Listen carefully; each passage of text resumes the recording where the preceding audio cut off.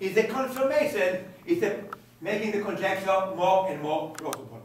So that's the other obvious use of computers, to refute conjectures and to confirm. The failure to refute it, even though you try many, many cases, is heuristic confirmation of conjecture. Did Lisko have, he was able to, in all cases, he proved the real part was a half, or just really, really close? No. It's an exact algorithm. So he had a theorem, so the first 10 billion is true exactly, because it is a theorem. If it's close enough, then it's exactly. Yeah, that's a good point.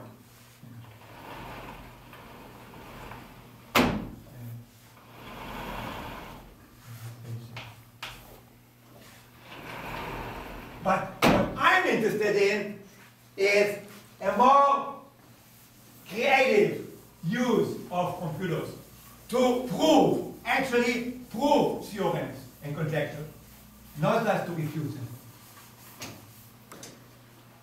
So the whole subject of automatic theorem proving, which I think is very interesting, but I'm not that keen on, because it tries to mimic the Euclidean approach. It tries to do what mathematicians were supposed to do. So you teach a computer axioms, and you teach the computer the laws of logic and how to deduce things.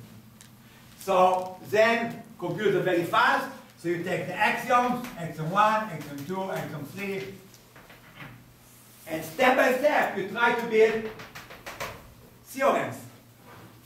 And if you go far enough, you hope to get something interesting.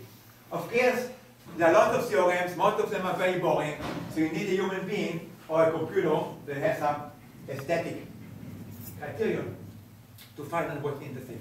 So this is an approach, but I think that this approach is limited, because this takes exponential time. There are exponentially many theorems, and to get to interesting theorems, even computers cannot do it. The myth is the computers are very fast. Yes, that's wrong. Computers are much faster than we humans, but they're still extremely slow. They're only several orders of magnitude faster than we humans. And eventually we get the exponential blow up. So just generating theorems from the axioms will not get you very far. And the axiomatic method is not really a good one. In fact, Kurt Gödel and Alan Turing already meta-proved that the axiomatic method is bankrupt. As you probably know, David Hilbert had a dream. Of course, he was not comfortable with all the paradoxes of infinity. So he had a dream that even though you can talk about infinity, everything can be reduced to a collection of axioms, and every statement can be proven or unprovable. Proven. We must know, we will know. That was his motto. So David Hilbert, it turned out, was very naive. And then came Kurt Gödel, and later on Alan Turing, and meta-proved that there exists true yet unprovable statement.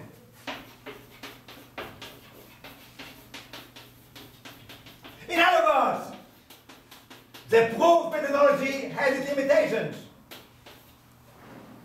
Every statement is either provable, or its negation is provable, or the third alternative is Gödel thought, and this is true not just for some of them, for many of them, for most of them, neither provable nor unprovable. Yeah, but you have to be a little more specific, so that's that's an oxymoron what you're saying. Yes. You have to say within the system of axioms, Yes. under these and these conditions, blah blah blah. I agree. In fact, I agree even more. My statement about this is even stronger with what you believe. And you probably would disagree with my interpretation of Gödel's. I think Gödel's theorem is the most misunderstood statement in the whole of mathematics. By hindsight, it's obvious, and it should have been obvious all the way. In the old days, people believed that in every statement it is a true or false. But then, some guy called Parmenides or a Cretan and said, all Cretans are liars. So the following sentence, this sentence is false. True or false? Is this sentence? It's neither true nor false. It's neither. It's indeterminate or meaningless. So it's not a dichotomy, true or false. It's a trichotomy, true, false, or meaningless.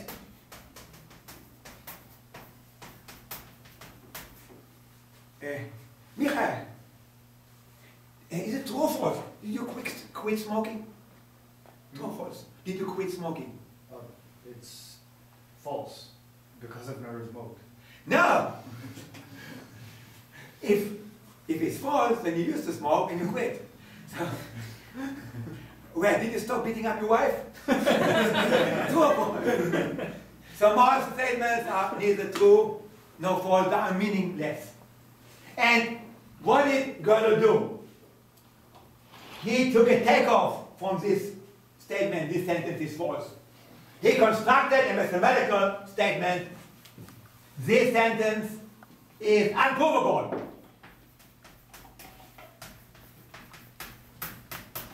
And this sentence is unprovable, must be true. Suppose by contradiction, it would have been provable. It would have been wrong. If the sentence, quote, this sentence is unprovable, is wrong, it means this sentence is provable.